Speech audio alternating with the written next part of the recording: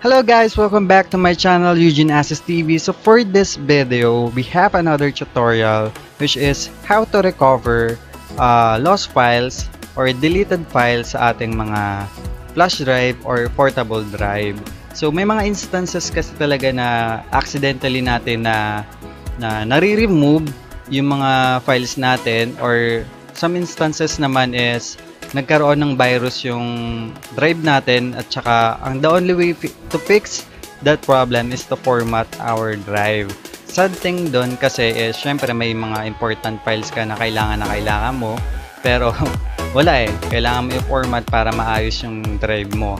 So sa video ito guys, I will help you to recover some of files. Hindi naman siguro totally lahat ay mare-recover. So at least may possible doon na ma-recover ka na napaka-importante para sa'yo. So yun, let's start. So syempre kailangan natin, bago tayo mag-start, kailangan natin ng computer or laptop. Kailangan meron kanyan kasi mag-i-install tayo ng third-party software na yun yung gagamitin natin to recover our files. So meron ako ditong na-ready na USB, which is ito. Naglagay na ako ng files, actually different files. May naglagay na ako ng PSD, mga video, image, documents, mga notepad, zip files, at saka music.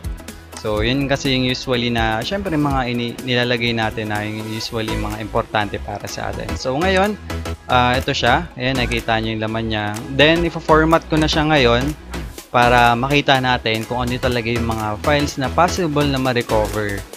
So, format ko siya. Ayan. Format, erase all data on this. So, ayan, play natin. So, okay. Ngayon, i-install na natin yung application or yung software na gagamitin natin to recover the files. So, ang ginagamit ko na legit talaga guys is this Genius Professional. So actually, crack na siya. I mean, already pro na. You can i-install mo na lang siya. Susundin mo na lang yung process niya sa installation. Naglagay na rin naman ako dito. Yung download link pala guys is nasa description. Check nyo na lang and then download nyo na lang kung kailangan nyo. So may mga installation guide naman dyan para hindi kayo mahirapan sa pag-i-install. So yan, naka-zip file siya guys. Pagka-download nyo, extract nyo na lang siya. So ganito yung kakalabasan niya. And then install na natin software, which is ito muna yung application. Install natin siya. And then click run. And then click nyo lang yung yes. And then depende kung anong language. Dalawa lang naman yung language, Chinese and then English.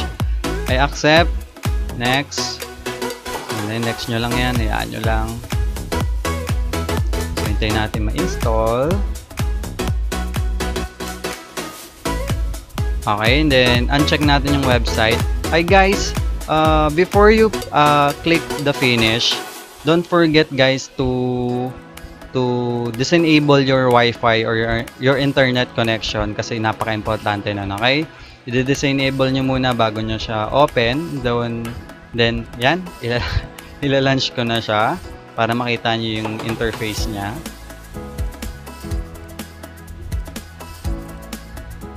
Ayan, diba nakalagay, data is precious, operate carefully. So yan, ito yung mismong interface ng ating program. And then X natin na siya kasi ilalagay na natin yung pang-crack files. Then pumunta tayo sa this Genius loaded crack, and then meron ditong 64 and 86. Basta lagi niyong tatandaan na ang 86 is 32-bit yan, okay? 64, yan 64.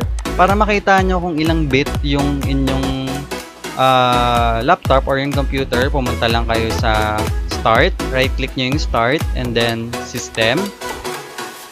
Click nyo yung system, yan. And then, ito, lalabas sa system type, which is 64-bit operating system. So, yun yung aking bit ng aking OS. So, ang gagamitin ko dito ngayon is 64-bit na pang-crack files. So, yun. Kakopy natin siya. And then, pupunta tayo sa designated folder niya. mapupunta siya sa local disk C. So yan, i-click na natin yung program files, then click natin siya, and then hanapin natin yung disk genius, click nyo siya, and then paste it, and then replace. Do this for all current items, and then continue. Okay, and then yung nasa desktop, tatanggalin natin to kasi papalitan natin yung isa. And then ito, i-ano natin siya, i-send natin to desktop.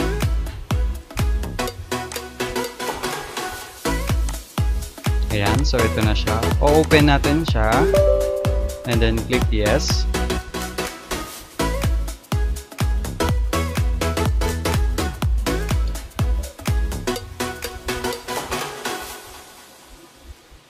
So ito na yung mismong interface guys ng ating program na gagamitin. So the next step naman na gagawin natin is i-click natin yung mismong disk, which is ito. Nakalagay nga damage. So may problema kasi talaga yung USB na yan. So kaya hindi ko na siya ginagamit. So yan, i-click natin siya. Kailangan ganito yung lalabas. And then the next step na gagawin naman natin is right-click natin. Right-click. Yan. Right-click nyo lang siya. And then click nyo yung recover lost files. Or kung gusto nyo is file recovery. Ito. Click nyo siya. File recovery. Tapos kailangan naka-check tong tatlong to. And then click nyo yung select type files. And then i-check. Kailangan naka-check lahat yan guys ha. Okay. And then okay nyo. And then, ito, huwag nyo napapansinin itong load scan progress. Diretso nyo nang pindutin yung start. This scan progress found. And load it to continue to recovery. Then, click nyo lang yung yes. So, ito guys. As you can see, di ba, ang bilis.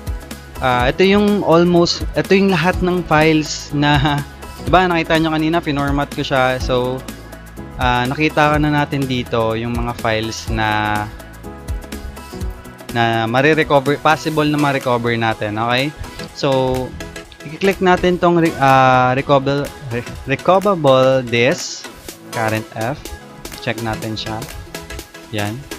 Tapos, check din natin to. Yan, check nyo yung dalawa. Or kung ano man yung lumabas dito sa lahat. Kung ano man yung lumabas dito, check nyo lang siya. And then, right-click nyo lang. Right-click. Tapos, copy to yung S. And then, gumawa ka na lang ng folder sa desktop, which is ito. And then, right-click nyo yung new folder. Pangalanan na lang natin ng recover. Recover. Yan. And then, click natin siya. And then, select folder. So, yan, ito-transfer niya na lahat ng na-recover na files papunta dito. So, complete na siya. And then, minimize ko muna. Papakita ko yung mga recovered files. So, ito lahat ng na-recover files niya, guys, ha. So, di ba ang galing? Halos lahat na-recover niya yung files. As you can see, titingnan natin ngayon kung still working ba siya or hindi. So, ipi-play ko tong music. Okay, magana.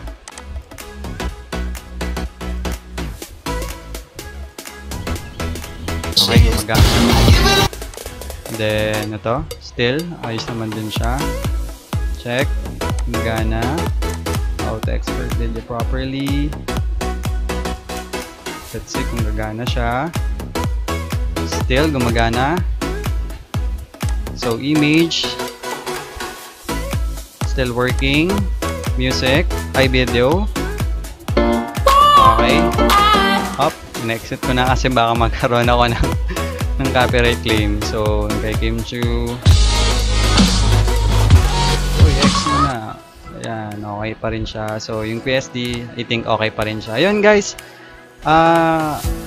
Good thing is na-recover niya lahat. Pero possible guys may mga part kasi na hindi talaga niya mare-recover. Kasi nag-try ako neto before sa aking portable drive.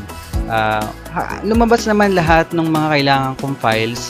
Pero yung pag-recover ko is hindi na siya na-recover. Kumbaga nag-error na talaga siya. So, at least may possible pa rin na way para ma-recover yung mga naka-format na mga drive natin or yung mga flash drive natin. So yun guys, thank you for watching this video. Sana nakatulong ito sa inyo. I think makakatulong naman talaga sa inyo to. So yun, keep sharing my video.